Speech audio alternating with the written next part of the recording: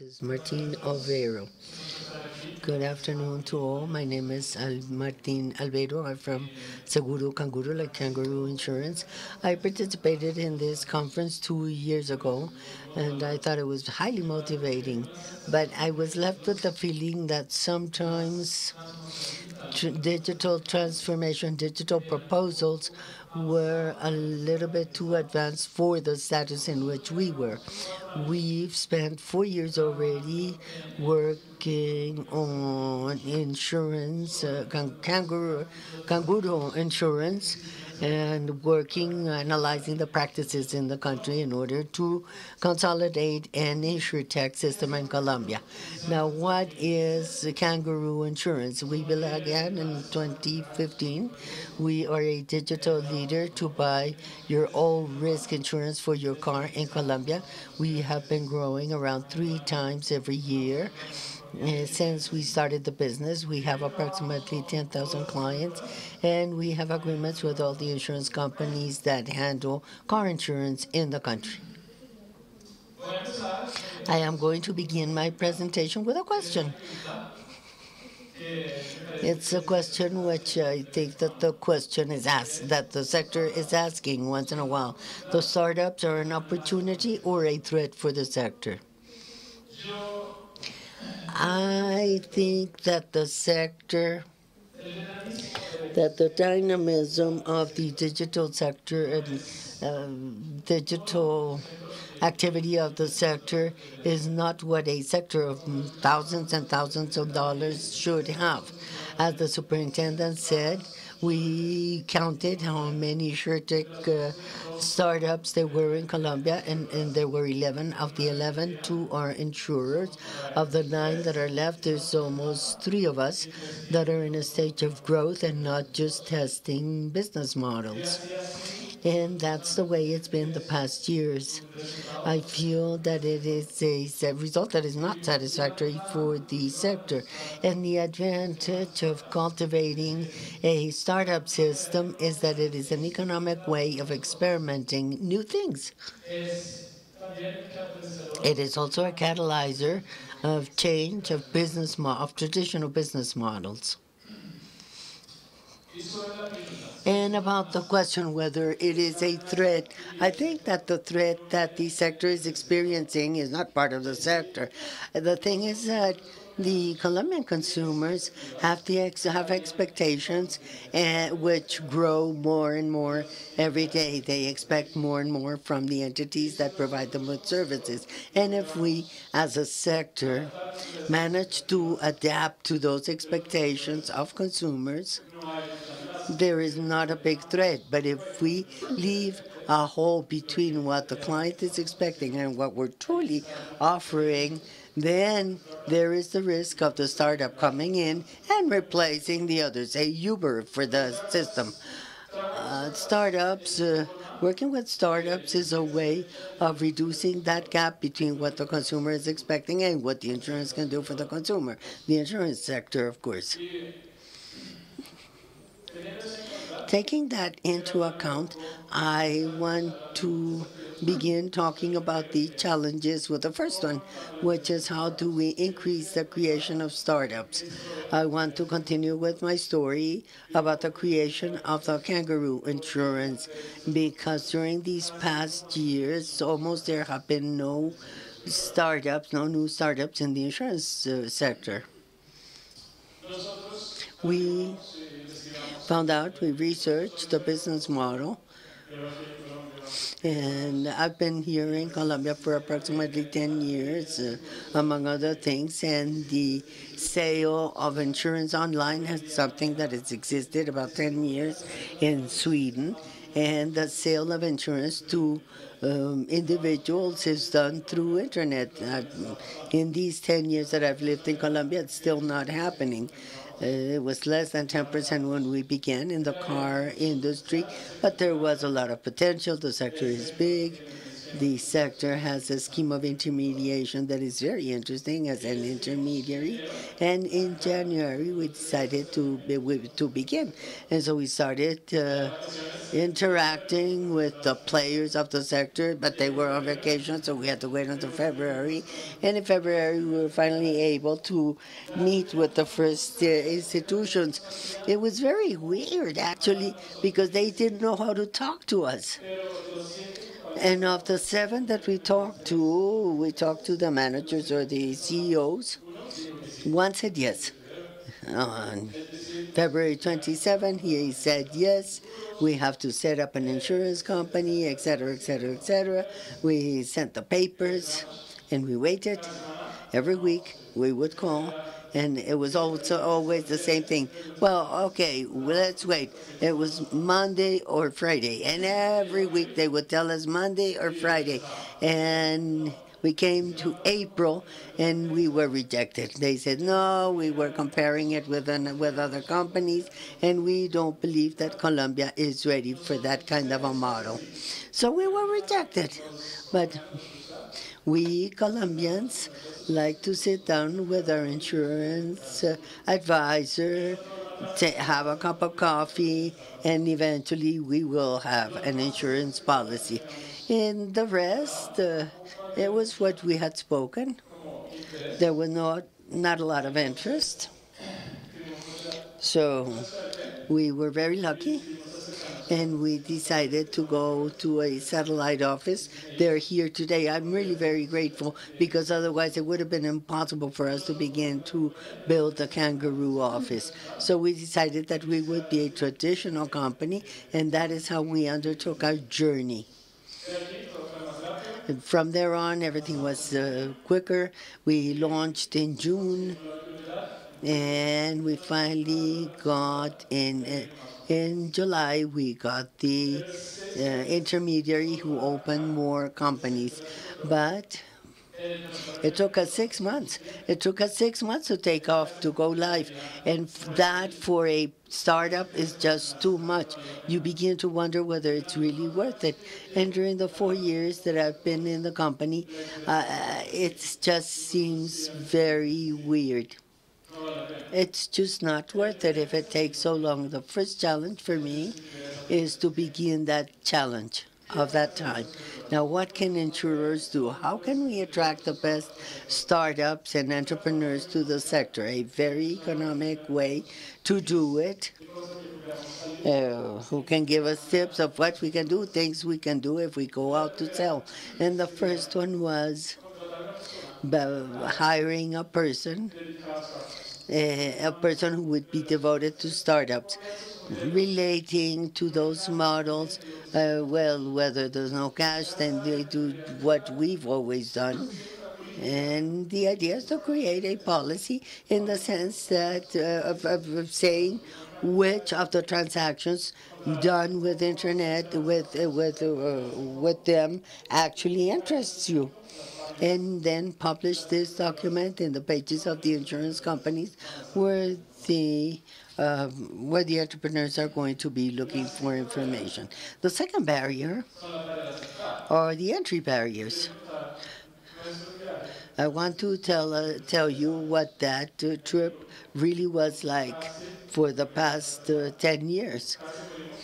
We failed and we almost died 3 times. So we went out in June. In July, we began sales. We began to grow. We were happy. In December, we thought, oh, this was easier than we thought. We worked with 3 insurance companies. We were a small team and had very promising clients. The 1st of January of 2006 came by, and an insurer doubled the prices. So what they did, that they did away with the discount that they offered the clients, and so obviously our sales dropped to the floor. We absolutely lost them all. We analyzed a little bit and we decided, well, okay, let's keep them. But we continued improving. We continued to opening up agreements with other insurance companies. And it took us 6 or 7 months approximately, but we are back where we wanted to go. Small, very small, but happy with the progress. And here, during these first months, I learned a lot because we come from the digital sector. They had not, I thought that it was a digital company actually. But what about the closing? I learned that my competition found more competitive rates and they had best tools. And I can have the same in order to create a digital company. No, but you're too small, they would say to me. So I needed to be large before. But how am I going to be big if I don't have the tools to grow? But we had to. And we began to grow the following months. And I did it with that purpose. The months here, the more and more, the more we grew, the better rates, the better tools, and the more efficient every day. And Insure had a very neat product which worked very well. It had been thought for the digital world. In November of 2007, it was almost 47% of our sales. And in December, they abolished it. So they thought, oh no, after all that effort. And we had to again, well, should we try it or not? But so we decided that they would try it and we would try it again. We began to grow, to fix things. We entered into more agreements. We digitalized everything that we could. We brought every single tool that they would allow us to take with us. June came by and it dropped again. But that time, it was the World Soccer game. I mean, there was nothing to do there. No competing.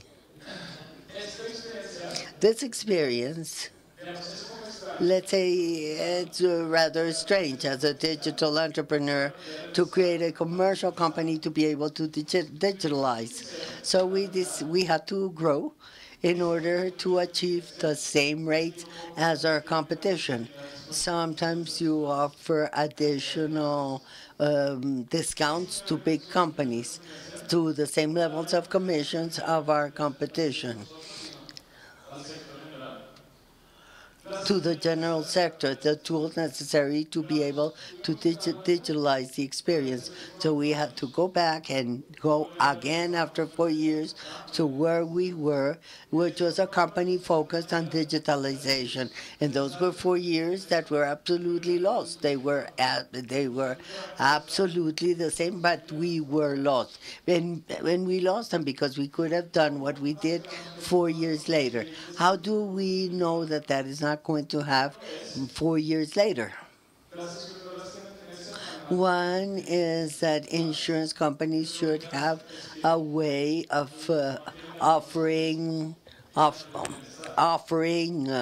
the same channels, but if we standardize the same premiums for everybody, the ones that best result will give the client are the only ones that will continue.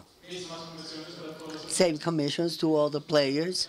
We define the commission, which is this one. And the same access to the tools. It was the vision, the need for the client of the channel, and not, okay, and it should be like the size of the sales. And then came challenge number 3, which was facilitating access to the databases, how we reduce the marketing cost to 40%. This is a page in Sweden. This is the way you quote a car insurance. It's translated with Google Translator, so I apologize, but that's the only thing people need, the ID, the number of the license plate number and the price, and that's it. Because they are managed, because they manage to bring the history of the car, any pledges, the personal history of the owner, email, telephone, etc., from the existing databases in the market. Those are exactly the same data that we need. How many fields do we have for that? 15. What is the problem with that? I'm going to put you in context with an example. The day that we were able to get it, we got Sexper, Sexper is the database where where you just give the license plate number, and that's enough. It brings all the information you need. And that saves you a lot of expenses, and you can charge 40% less. That's on the second week. Those are those kinds of automations. How do we improve this? What measures can we take? The issue of insurers, the insurers must define the policies of how Fasecolda can access Sexper. How it's easier to get access to Sexper. As a country sector, there must be an economic way of getting other databases, as RUNT, for example, and if we're not able to do it, the digital transformation is going to be very slow. We're never going to be able to get into those fields in a long time. Challenge number 4, the operational process. I am going to talk about the operational costs of the Canguro insurance, the Canguro insurance. We have a couple of minutes in the life of a client that are actually very expensive. Data validation of the client, ensuring that you do get the RUNT and the other platforms, the platform, and also the inspection, which is highly formatted from the beginning, and they request you a lot of information with a lot of manual access, and it takes between 30 and 40 minutes, and many times it is a problem. Financing, which is a physical IOU in a digital deal, where 70% of our clients want to finance their policy. If you want it, you go into Canguro, you want your policy, you get it in 1 hour. It can, in 1 day, it can be up to 1 day. 14 to 38 interactions on average by client, but they are absolutely necessary. One of those that we were talking about, the ideal process would be this one. You come in, it's not the form anymore. I would prefer to see the fields. You choose the action you want. You complete the SARLAF, which is the anti-money laundering and terrorist financing form. You take the lead, you complete the form, and then you continue to do all the inputting all the information, you complete the form, you send it, and it's over. It would be a process from 1 to 48 hours, and that's it. And that would enable the possibility of selling better things. Because you put the car in a motorcycle, and you're definitely not liable for that. But you would make the sale of your insurance, of your motorcycle insurance, very easy. Now, and this, how do you do it?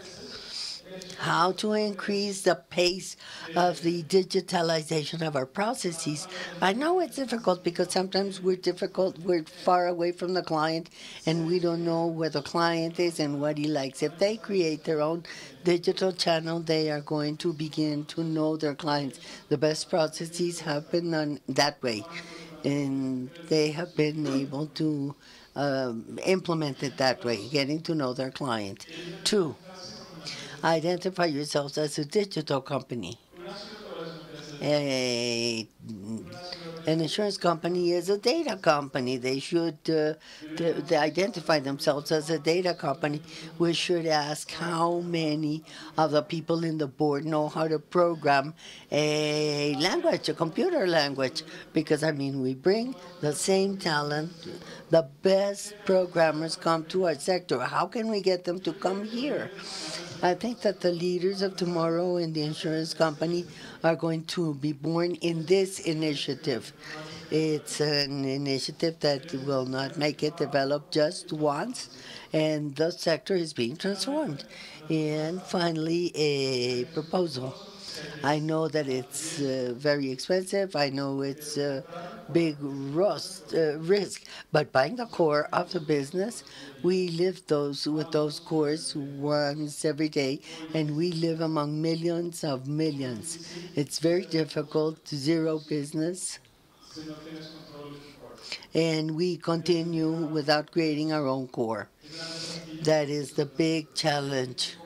I know that here few are going to do it, but in 20 years, those of you who did not do it, it's going to be very difficult to compete with the rest of the industry.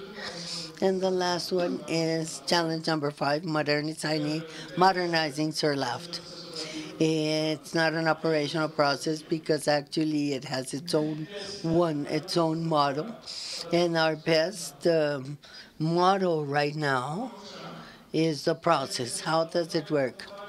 The client accepts. I've tried to optimize it as much as I've been able to. The client accepts, then completes the SARLAFT, either on the computer, telephonically, or digitally, with the fingerprint and the signature. It's very difficult. And then they say, no. The fingerprint has to be able. You have to be able to print your fingerprint there. Only, and if you're among the 20% whose fingerprint doesn't come out very clear, then it's not going to work very well. Then, because the client generates and receives a PDF of the SARLAFT, signs and prints his or her print, and then those who receive, verify, and digitalize the data, we then upload it. We upload the support. I see 2 solutions. One is the insurance companies come to an agreement with the solution, and 2 is that the superintendencies, and it is modernizing itself. I want to tell you how we do it in Sweden. I go to my internet bank and internet, and a pop-up comes up. Oh, you need more data. Oh, okay, I put the data. And so in the other bank that I had, it would do exactly the same as it takes also. I came in again, they say you cannot proceed if you don't complete the missing data. Okay, well, I didn't do it with anybody. It just did not work either in Sweden. So the main challenges to consolidate the insured system in Colombia, one, increasing the creation of startups, decreasing the entry barriers, facilitating an access to databases, digitalize the operational process, and modernizing SARLAFT. In 2015, in Seguro's Canguro, we celebrated the sale of 50 policies in 1 month. In 2017, we did it in 1 day. In 2020, we'll do it in 1 hour. The digital transformation is not linear, it's exponential. The moment to act is now. Thank you very much.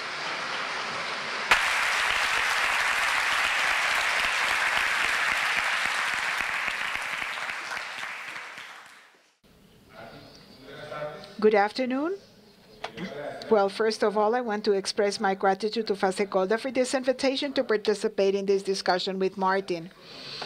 Probably at this point in time, I am the baby boomer generation sitting here talking to a millennial. And it's very interesting what I have experienced during the last 3 years. participating in these processes of big data and digital transformation. I am still an insurer in many areas, but this has given me the opportunity to learn about the path that has been traced for the new world that is already here. So you are Swedish, you are young, you come to Colombia and you start a startup. And what's my comment? The disruption is that he used to be a consultant in the area of exports of mineral products. So my first question is, Martin, how come you are now working for the insurance world, particularly in Colombia?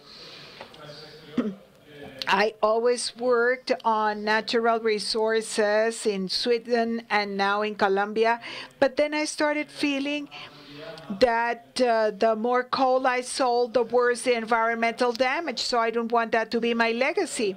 So I needed to go to the digital world. In the digital world, I identified a wonderful opportunity in the insurance sector, and I compared how it was in Sweden and how it could be here in Colombia. So I had to start working in that area. But clearly, you don't come from a family of insurance or any insurance companies whatsoever. So the first message we must consider is that the disruption and the opportunities in this new digital world arise unexpectedly.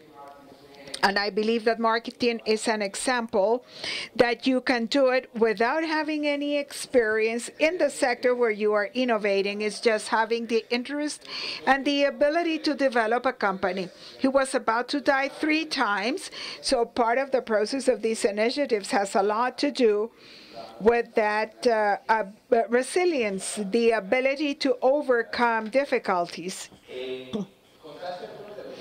You told some of your challenges, but maybe you want to elaborate, Martin, on those challenges and which would be your recommendations or your advice to a group of people trying to start an innovation process with a startup in the insurance business. Well, my success has been because very early on I thought that it was easy to work in this sector. And I have received a lot of help, a lot of assistance. I am extremely grateful, particularly by the financing companies. We became large, and we felt that more doors were opening to us. What was difficult was to convince the consumer, the Colombian consumer, that this was the right way to do their purchase. That was really the difficult part. And what's really important is to establish very good relationships in the sector. Your main client are the insurers. Very well. One of the topics you mentioned at the end is that you invite insurers to create their own digital channels so that it becomes a joint learning process. However, when you look at the experience of insurance Canguro, what we have is the option to give options to the consumer.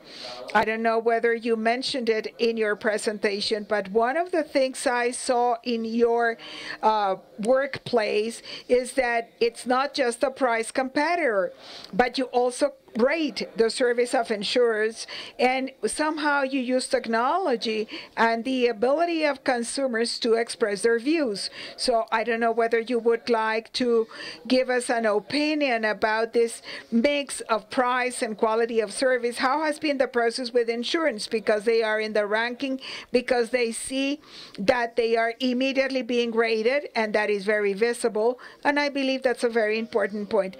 Yes, to focus on selling only what it is, what's cheaper, that's the focus. The consumer doesn't search to be well protected. So we decided to emphasize many other factors. Each client that has a loss with us, we interview him, we ask him how he did, and the client scores our service. We also measure the quality index of the sector. The financial superintendency in Sweden does it every year. In Colombia, however, there is nothing like that. And some insurers are very much focused on price. That's the problem. I don't think that's the right path. One interesting thing that one of the speakers mentioned this morning is that doing the whole process absolutely digital without a nudge to the consumer was not the best thing to do. So in that regard, what we see in the process of Canguro insurance right now is that there is a touch of advisory services for the consumer who comes through the landing page and through your strategy, but most probably Canguro insurance gives a nudge to the consumer to make a decision. Yes, of course. That's something we were discussing before. Would it be wise to have an end-to-end so that there is no contact throughout the process? How do you see that evolution? Well, the fact that you can do it will mean that both for the advisor, there will be less time in paperwork as for the client that wants to do it alone. Maybe in the beginning almost nobody wants to do it, but as well, this type of insurance in themselves are massive and they should be dealt with massively. So many people will require advice. Advice should not be lost. And but as time goes by, more and more cases will just go straight on. And that's the objective of Canguro insurance, to have just one digital step until the consumer receives the policy. Well, a lot has been said about Insurtech and FinTech. What we have perceived in the last few years is that in the case of FinTech, many times banks react afraid, with a fear for that FinTech to displace them. But it ends up to being a collaborative process. From your experience, your business model will never replace the role of the insurer, but will complement it. However, my question is, will there be a possible disruption where the insurance in the end feels that the Insurtech will replace them? Well, if the sector does not adapt to the consumer expectations, there will be a big gap and a huge opportunity to create a digital insurer that has the processes and the systems, the modern systems, to be able to respond to the customer needs. So it depends on that. Are we going to open up for that or not? So Uber may come one day and take our place, at least in certain areas. But what can I say? I think that theoretically, startups complement the other systems. Well, thinking about insurers and their involvement in processes such as yours, what limitations have you identified? Do you find that insurers are open? Is it difficult to approach them? Are there resources assigned for the development of Insurtech in the sector? Well, right now there is a lot of willingness from insurers to test new things and to innovate. So it's no secret that it is a need. I haven't seen that there are resources that the insurance have available in order to support startups yet. But there is a lot of intention, but there is a technological or cultural legacy that halts the process. Well, we said that there are some insurance that don't have available APIs so that a technological startup can complement their systems. And the other limitation is access to data, sectorial data. So somehow I think that we have to rethink how, from the point of view of the sector itself, we can facilitate access to the data we manage so that there is a more there is a better flow of the digital process. I believe that this is one of our requests of these initiatives. Well, not only for us, but for the sector as a whole. Operating costs in Sweden, for instance, the costs are 80% in losses, and the the profitability is about 5%. In Colombia, we have losses of about 60% with negative technical results because the operating costs are so high in the business process. And I think that the fact that you live day in and day out of how apps and systems work together makes innovation to move forward very slowly and sometimes take the wrong path, thinking about the final consumer. Well, and now a reflection about the SAR-LAFT topic. This is one of the elements that make the process very complex and difficult, particularly for the consumer. It has been difficult to unify or to streamline this in the sector. From the technological point of view, there is an initiative sponsored by some insurers, and it is available to anyone. However, it has been very difficult to welcome that initiative, where you could have a repository of SAR-LAFT, for instance, where you can automatically log in and the difficulty of the client can be solved. I mean, like, for instance, being able to send a PDF with your fingerprint with that information. So there is the information, but apparently there is a lack of will. How important is SAR-LAFT for that process of Canguro insurance to make it more efficient? It's very representative, of course. Any delays which are caused, loss of clients, and costs related to managing. But I think that we are beginning to understand it, but it has been difficult to reach a consensus among the various stakeholders. Some insurance have excellent initiatives of their own, but I think that as a sector, it shouldn't be a competitive advantage to be able to manage SAR-LAFT appropriately, because you may have a larger portion of the cake, but the cake is very small. It should be better to grow the cake. The penetration of insurance in Colombia is 3 times higher. Well, you said that there will be a drop of 35% when the SAR-LAFT process gets involved in the sales of Seguro's Canguro sales insurance. So it's a very significant impact for this type of initiatives to be more effective and to have greater insurance penetration. Yes, what's interesting about Canguro insurance is that we can estimate costs, but the costs we experience is also experienced by many other channels, but it's not that visible as it is the case with Canguro insurance. So it's not just do something for the sake of digital business, but for the sector as a whole, it's a very high occult cost or hidden cost. Well, what other obstacles, regulatory obstacles have you identified? Have you identified anything that you would like to comment? Because as you heard, the superintendency is very open to sponsor progress in this area. Well, to be truthful, no. Colombia is a country where we can really discuss things, and as the superintendent was saying, they are very willing to find solutions to any obstacles identified.